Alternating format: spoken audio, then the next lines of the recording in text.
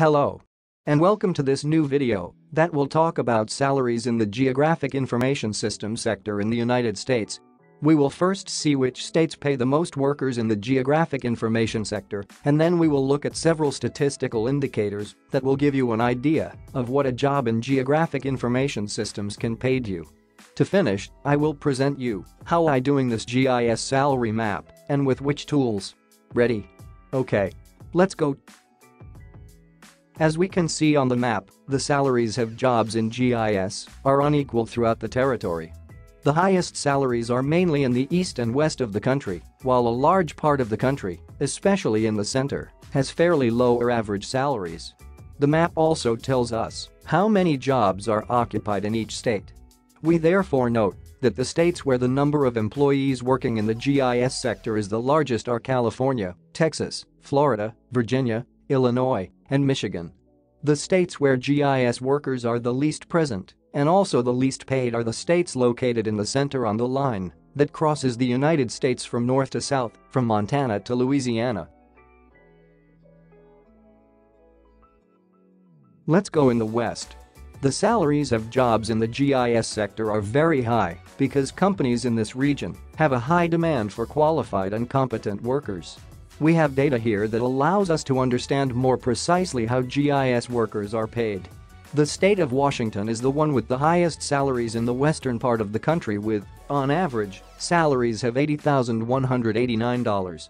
The other states are a little lower with $77,577 for Oregon and $76,538 for California. The state of California has high salaries, but many jobs are already occupied, whereas we see that in the states of Oregon or Washington, the salaries are very high, and there are on top of that very few jobs occupied for the work of GIS.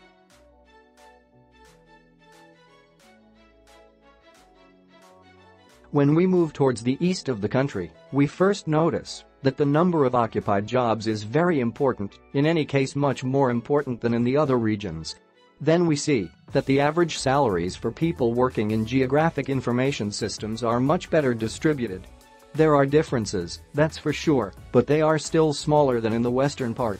Here, the highest average salaries are for Michigan State GIS jobs with an average salary of $80,189. We also have the state of Pennsylvania with $76,538, or the state of New York with an average salary of $77,577. In the case of the eastern part of the country of the United States, it can be interesting to work in the GIS in the states of Michigan or Maine because the wages are very high, but the occupied jobs are still rather few, and so there is less competition.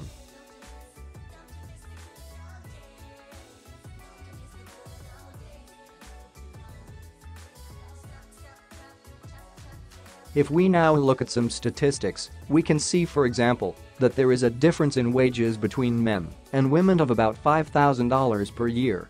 Indeed, men working in geographic information systems earn about $68,243 per year, while women working in this sector earn an average of $63,777. The sectors that recruit qualified people in the GIS are really numerous, but some sectors offer higher salaries than others. This is the case of companies operating in the energy industry sector with an average of $87,186 per year. Manufacturing is also a good employer with $81,282 per year, and finally the maintenance sector with $76,396 on average per year.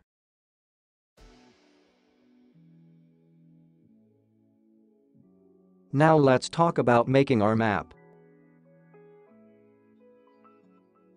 To make this map, I first gathered the information I needed to deal with the subject of wage distribution in the GIS sector in the United States. I then went to Excel and matched each data with an identifier and an average salary.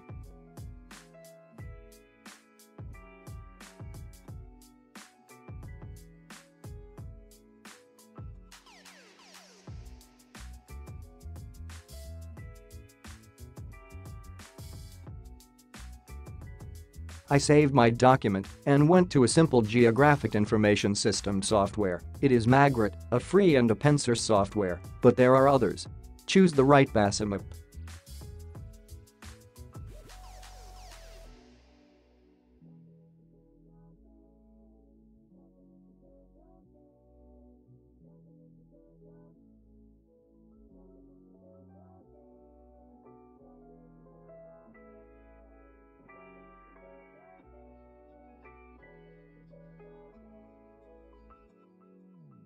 Integrate the data into the software.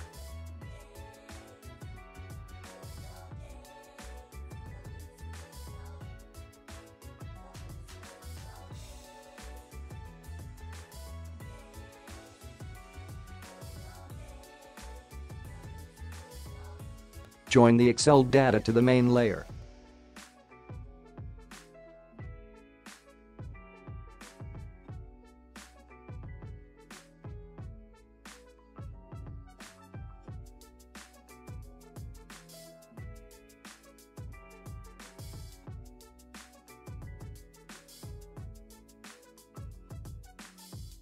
Choose the right representation of the data.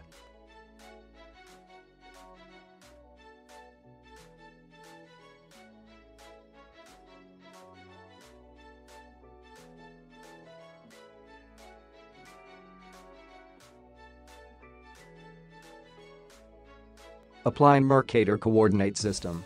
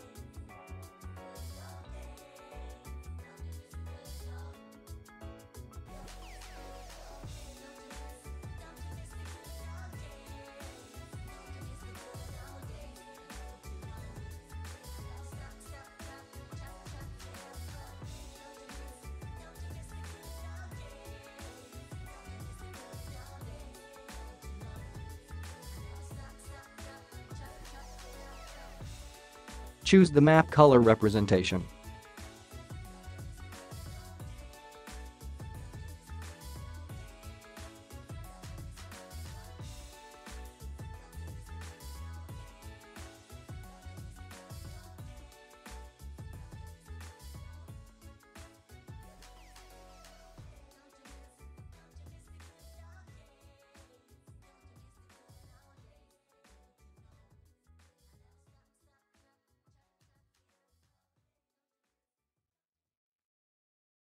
Make map labels.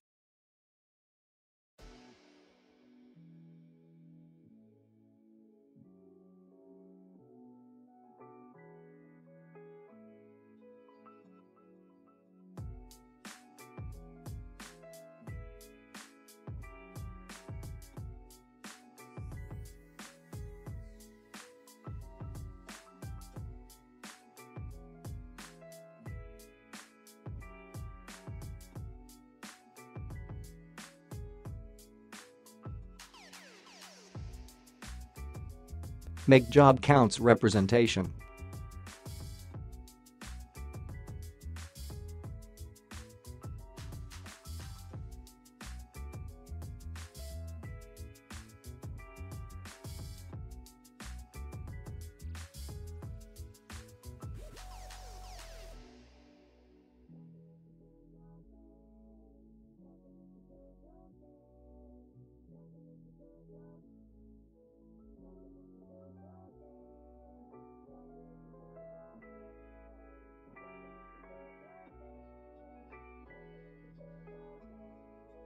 Export map.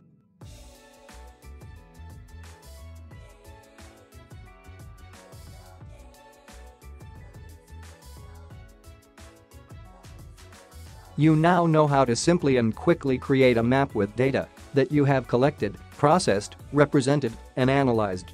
Good game. Don't forget to leave a like if you liked the video and to subscribe to my YouTube channel.